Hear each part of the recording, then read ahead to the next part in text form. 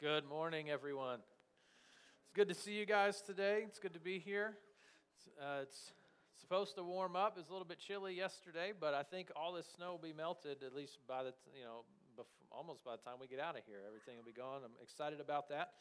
I am happy to see some faces returning who've been back. I know there's a few folks dealing with some sicknesses and some other things, and they've been in and out. And this week, some of them are in, and I'm happy to see them.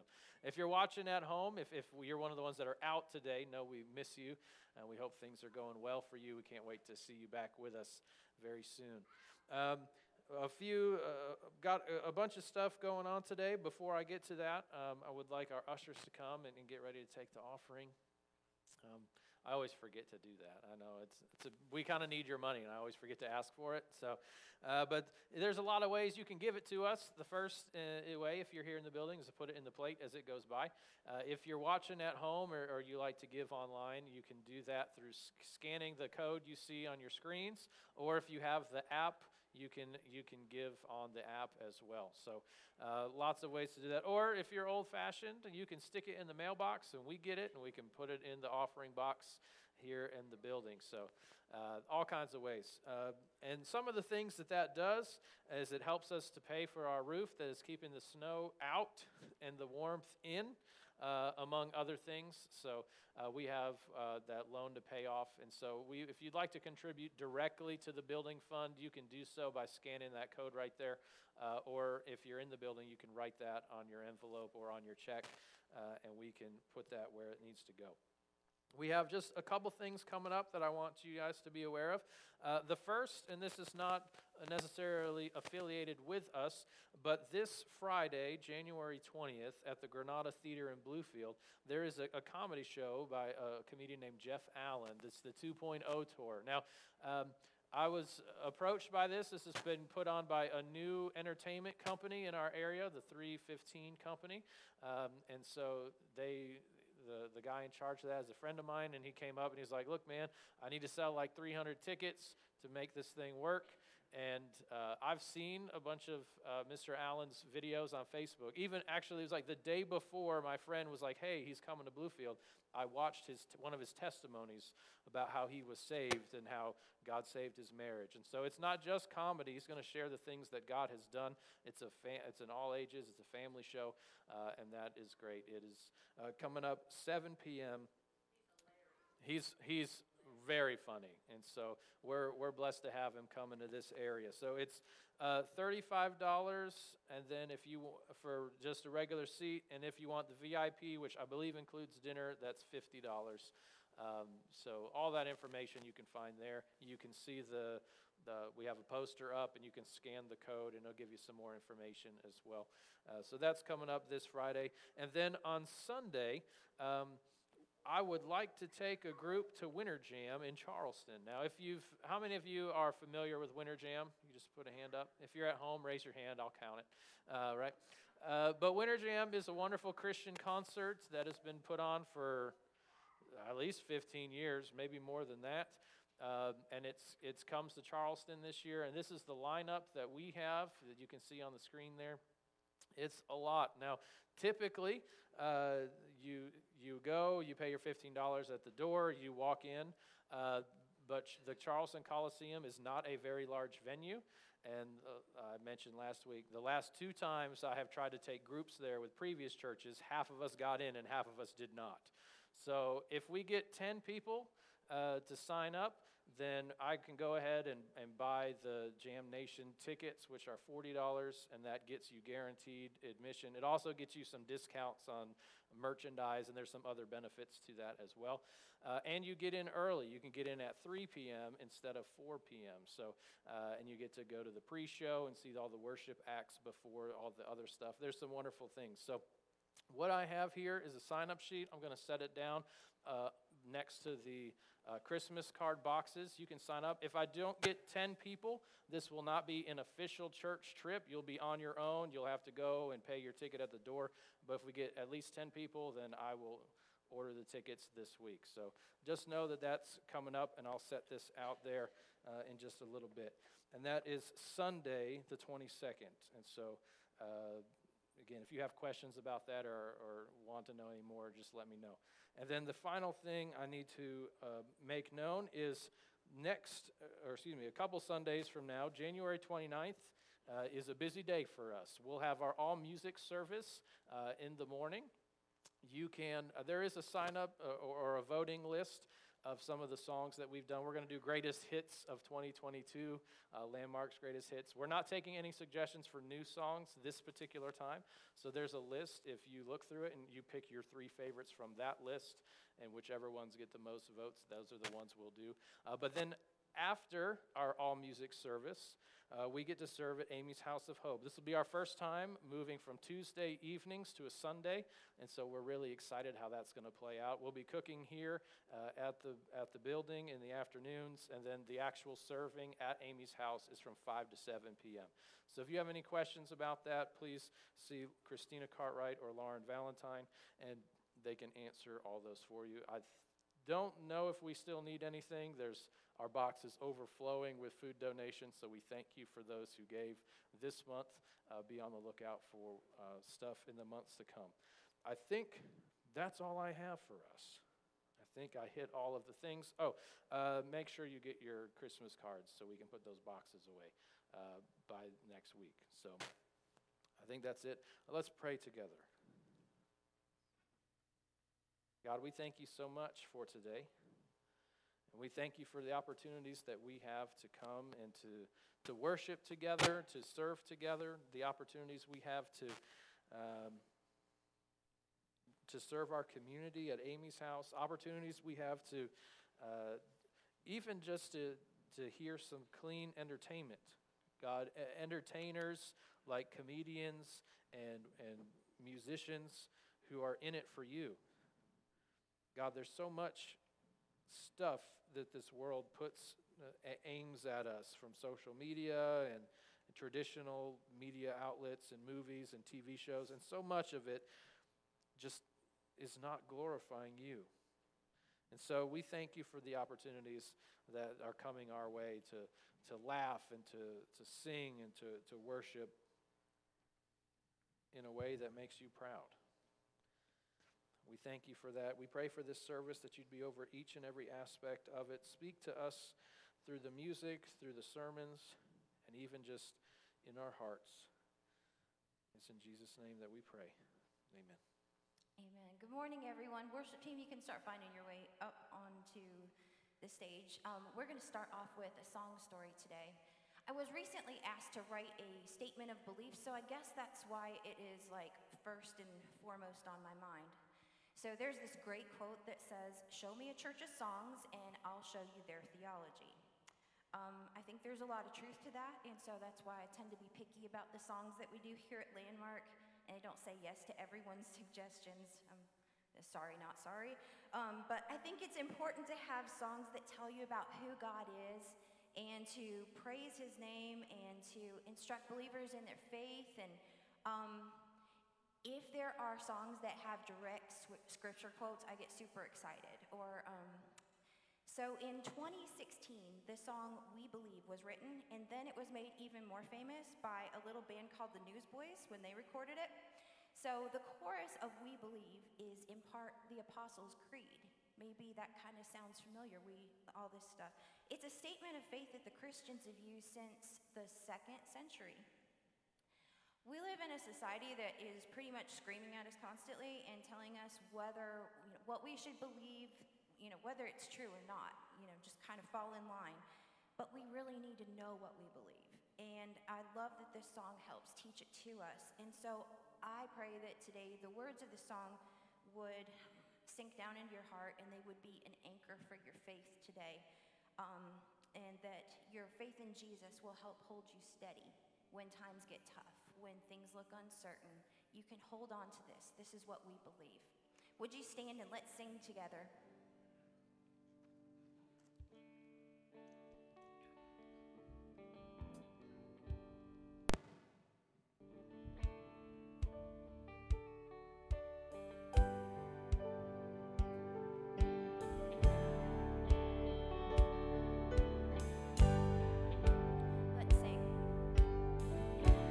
In this time of day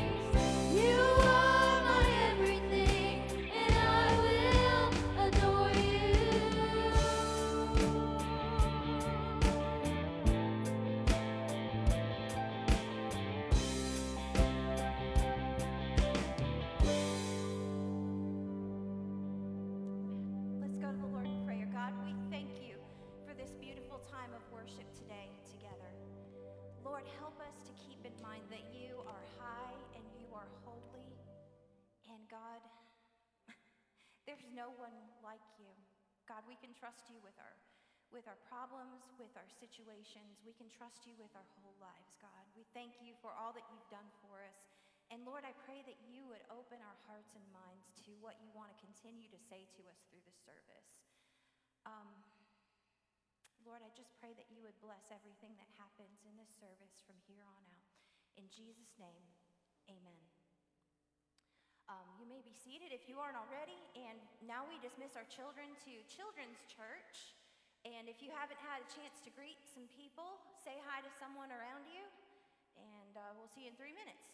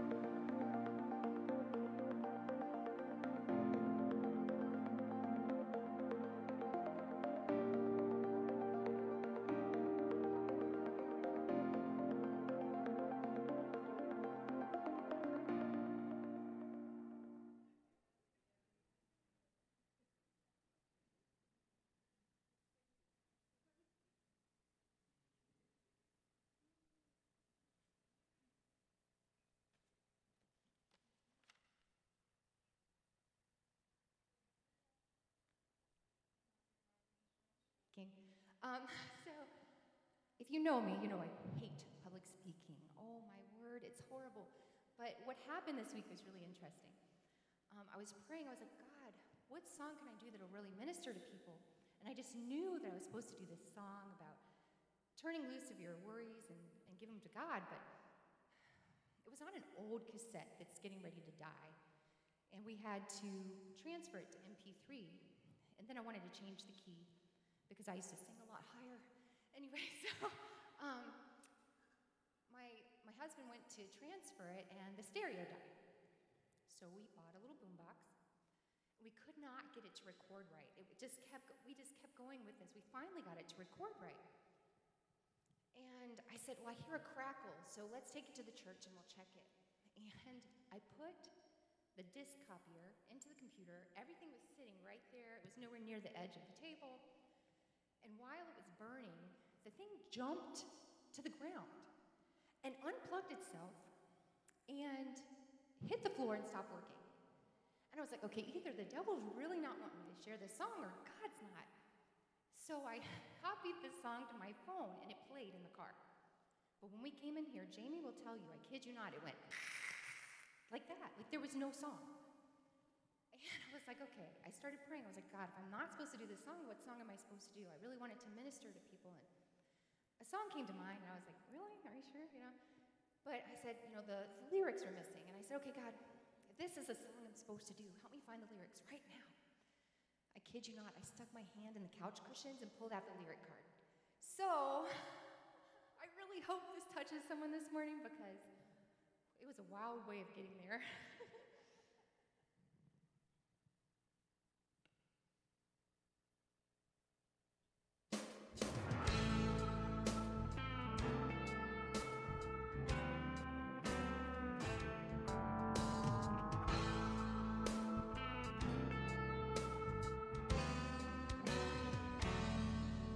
It was a lively crowd, very large and loud as Jesus passed by that day.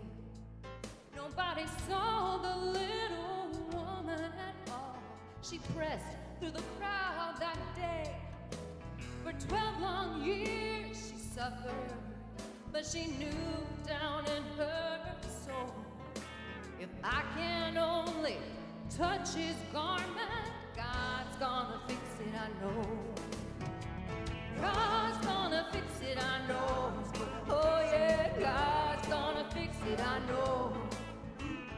Whenever my heart is broken, or whenever I'm feeling low, no, I don't have to worry, for the Master is in control. I just go to the problem solver. God's gonna fix it, I know.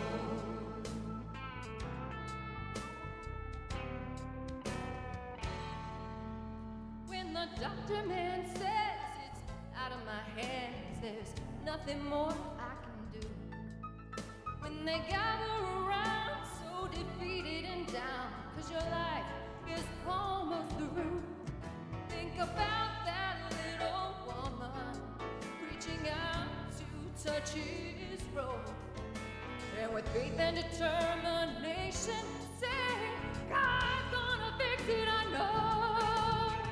God's gonna fix it, I know. Oh yeah, God's gonna fix it, I know. Whenever my heart is broken, or whenever I'm feeling low, I don't have to worry, for the Master is in control. I just go to the problem solver. God's gonna fix it, I know.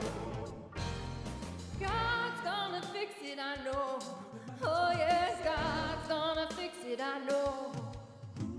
Whenever my heart is broken, or whenever I'm feeling low, I don't have to worry, for the Master is in control.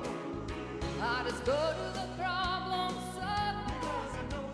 God's gonna fix it, I know. God's gonna fix it, I know. God's gonna fix it, I know.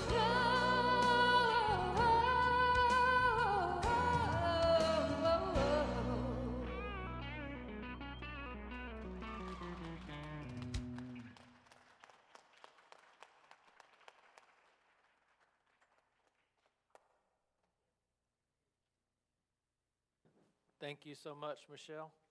Appreciate that. It's always great to hear the stories behind why people do. I'm a big why person. I just like to know why people do certain things, and it's great to hear those stories. And it's good to have somebody else on the list that brings just a different flavor to the music that we sing here at church. I always I always enjoyed that about this church, and it's one of our selling points. Is you never know what kind of music you're going to get on any given Sunday. Could be blues, could be metal, could be anywhere in between. It's a wonderful thing. We truly are blessed, so thank you for that. And that fits really well with what. Did you tell her what the message was about, or she just felt it?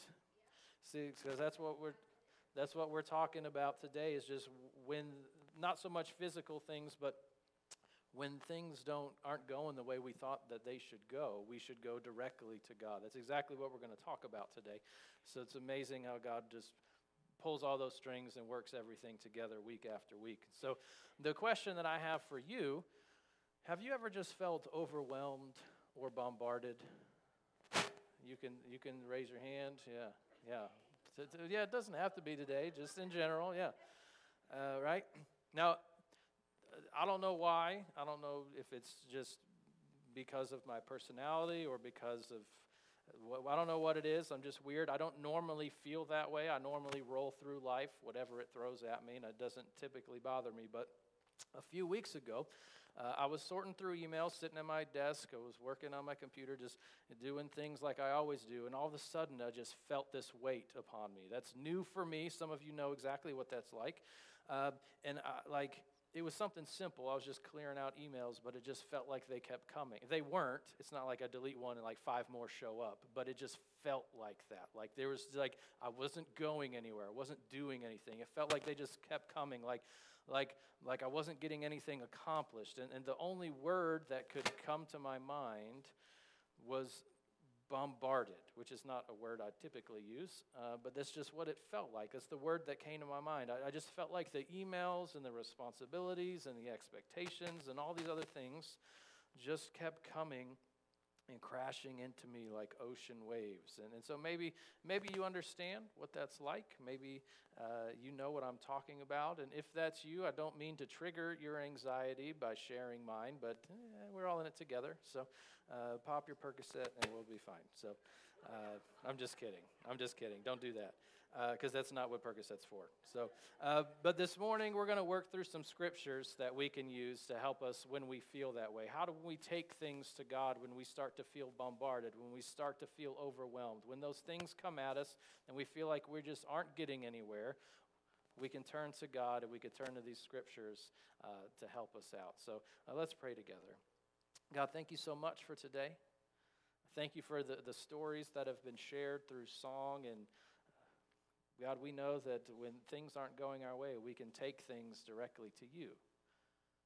And we ask that you would allow us to do that. We ask that you would give us a picture of what that looks like. Maybe some of us here have never even considered that or never done that before. So God, we ask that you would make it abundantly clear how we can even bring things to you. For those of us who know how to do that, we've done that before, we ask that you would encourage us, embolden us, that we could bring all of our issues, all of our overwhelmed feelings and thoughts, and God, we can just bring them to you. We can search through the scriptures and find peace that can only come from you. So I ask that you would work and move through us today, and it's in Jesus' name we pray. Amen. Now, I do need to preface this a little bit. I get a little neurotic about certain things. I'm a little bit strange. If you work closely with me or you've been on a trip with me, you know that that's true. I know I'm weird. You know I'm weird. I'm just putting it out there. But some of the things that and part of it is my attention deficit. The older I get, the more they learn about it. The more I'm like, oh, I wish somebody told me that when I was 6. I just assumed I was different, which I am. But there are certain things like emails and tasks that I have to complete. I have a little bit of OCD, just a tiny bit with certain things. And for me, it's emails. That's a thing for me. I know that I like to answer my stuff and clear it. If I have to keep it, I put it in a file folder in my email. If I'm done with it, I delete it. Some of you are psychos and have 100,000 emails just sitting there. I don't know how you people exist. I don't understand it. My wife is one of those people. Like, she asks me sometime to get her phone, and like, you know how those I don't like the notifications at the top either. I got to deal with them. I got to clear them out. But she's got so many, I have to scroll down, and it's like a list, and I got to, all this stuff, right? But, so like some of you, like, we all have different things that trigger us. For some of you, emails like that you don't care. It's like, I don't care. I don't have a problem with that. But we all have our things. And for me, that's one of it. It's one of mine, is this feeling of bombardment. Like, if I'm not clearing out my stuff, if I haven't checked my email in a couple days and there's all these things that need to be done, that triggers me. And if I try to step back, another thing is if I try to step back to get a big picture look at all the things that I need to do, like in a year or in a month, like it just sets me off, man. I can't do it. I got to get real small and focus on one thing at a time, or else I just get stuck. I get overwhelmed, and I can get paralyzed sometimes. And like if I'm filling out a calendar for the year and I start to see that every day has something written in it that stresses me out. I don't know if some of you are like, yeah, I have stuff to do. Awesome. But some of you are like, I need like one thing a month, and that's your deal, right? And so I don't know. But it makes me feel like I can't breathe sometimes. And then a few weeks ago when I was trying to sit down and write that's kind of what happened. It was a combination of all of these things. I had emails to do. I just bought my new calendar from Kroger, and I'm like, got to write in all the stuff. And then January has like 3 empty days. And I'm like, I got the emails, and I got every day to do stuff, and Lauren's going out of town, so I got to work ahead so I can stay home with the boys and do all this stuff, and it all kind of piled in at the same time. All of my triggers happened at once, and it was weird for me.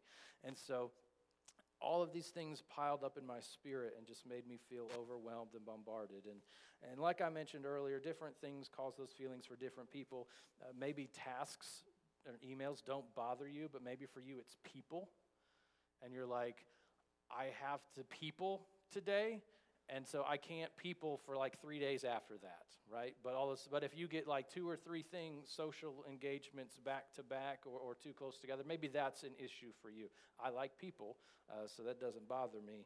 But maybe it's you. So like if you realize you have multiple social engagements coming up, you get paralyzed, or you feel stuck, or you feel overwhelmed. And again, I don't know what it is for everyone here, and to be honest, it's a new feeling for me, so I was like, how do I deal with this? Well, I'm going to go to the Bible, because that's kind of what I do. And so what does God have to say about these kinds of feelings? What does God have to say when we feel overwhelmed by the responsibilities and the weight of the world around us? What do we do? Where should we turn? What does God have to say about it? So I found I found a whole bunch of stuff, but here's just a few things that I found.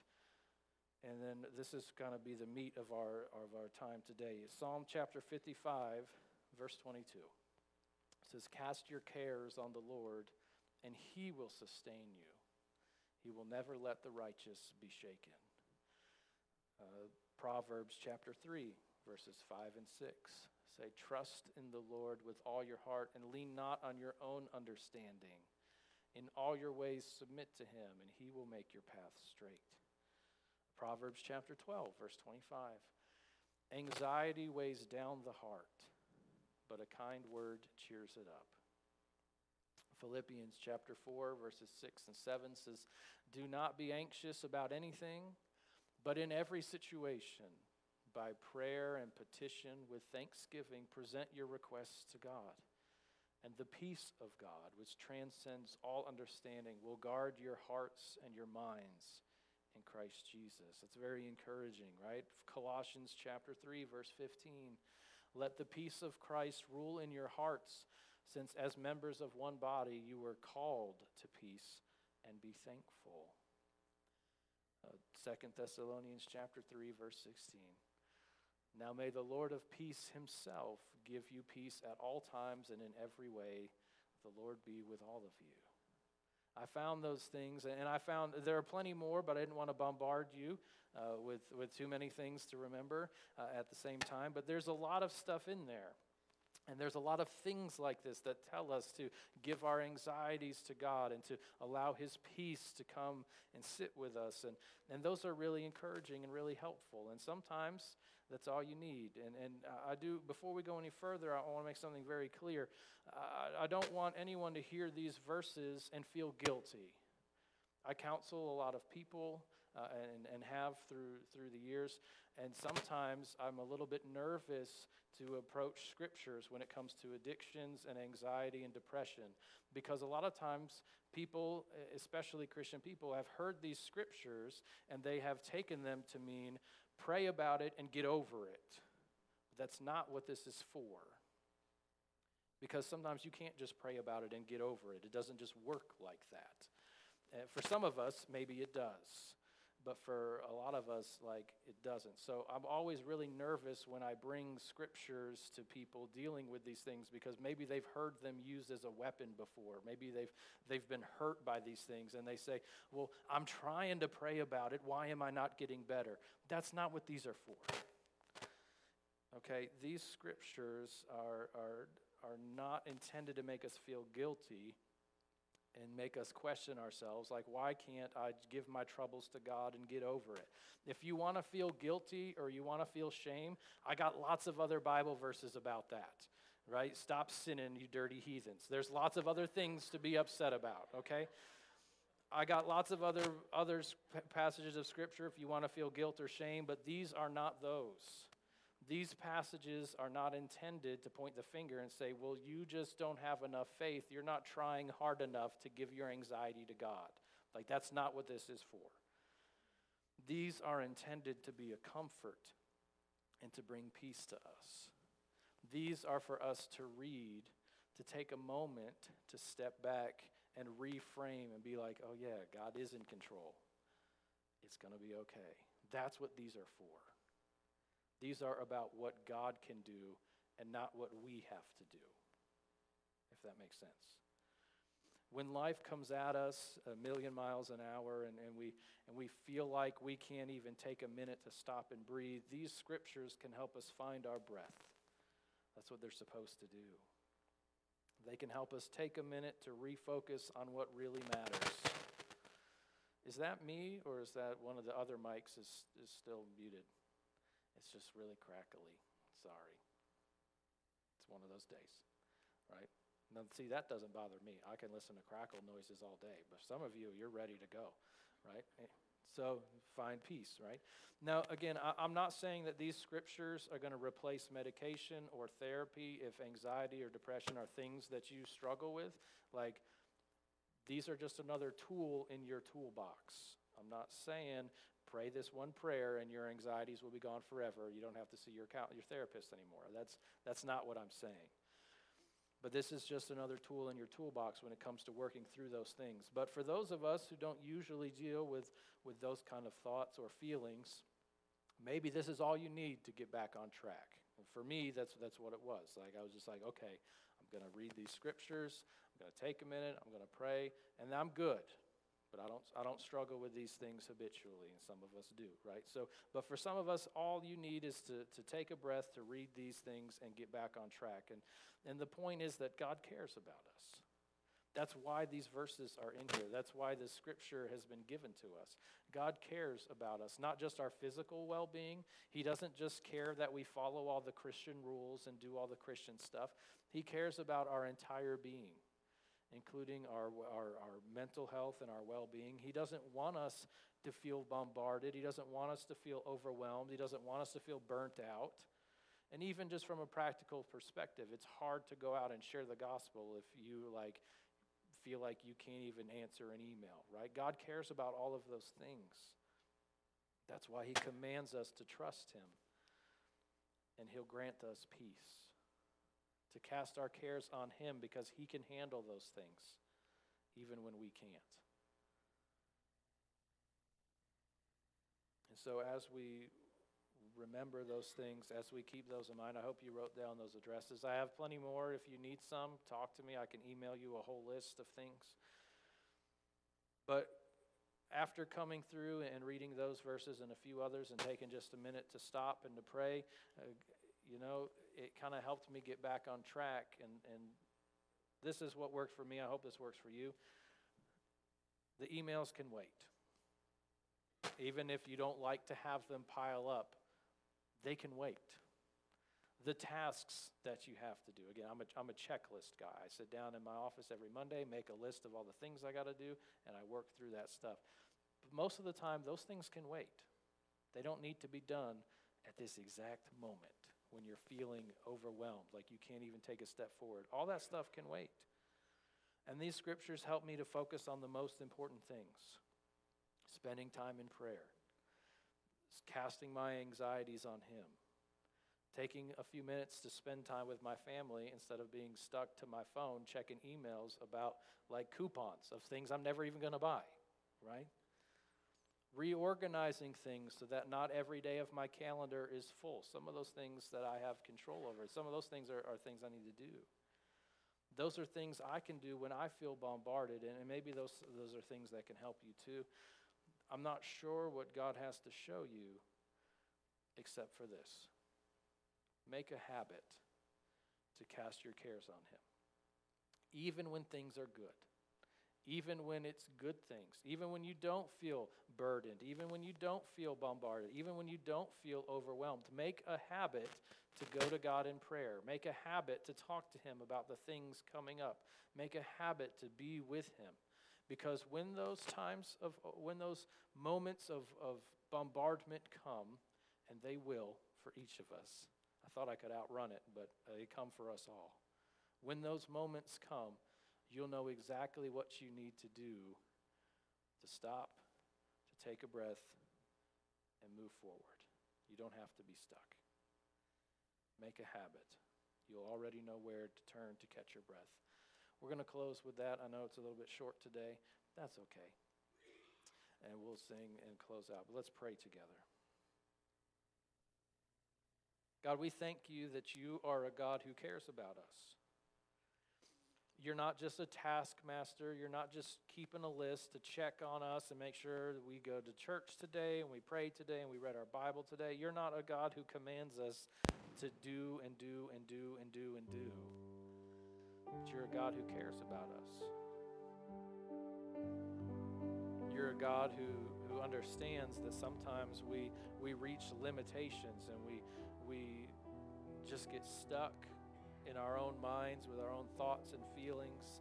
Sometimes we let all the busyness of the world overwhelm us, and you call us to just give all that stuff to you. We ask that you would help us to do that. Maybe some of us have made that a regular practice, and maybe a lot of us have never even really considered that before.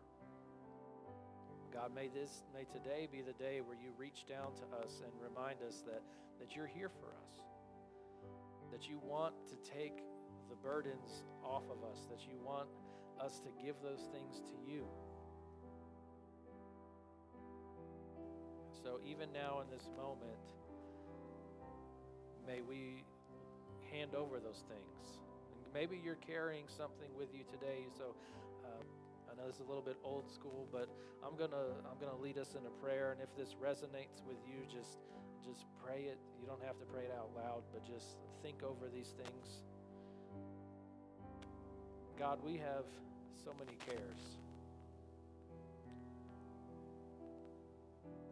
God, maybe today I'm just feeling overwhelmed. Maybe today I feel like I've got too much weighing down on me, whether it's expectations or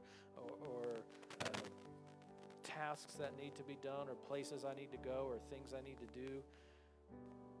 God, I just want to hand those things over to you. God, give me a moment to just catch my breath and remember that it doesn't all depend on me, and that it's going to be okay. God, I ask that you would bring that peace that the scriptures talk about. I ask that you would bring that and flood into our hearts today. Maybe some of us can experience that peace for the very first time, this peace that only comes from you. We ask that you would move however you see fit. God, as we stand in just a moment and sing this song, if there's any things that are pressing on us that we want others to be praying for us, God, I ask that you would encourage us to come down to the front and this church body will gather around and we'll pray with them. God, this time is yours. Do what you will. It's in Jesus' name we pray. Amen. If you are willing and able, would you stand with us as we sing? This is our time. If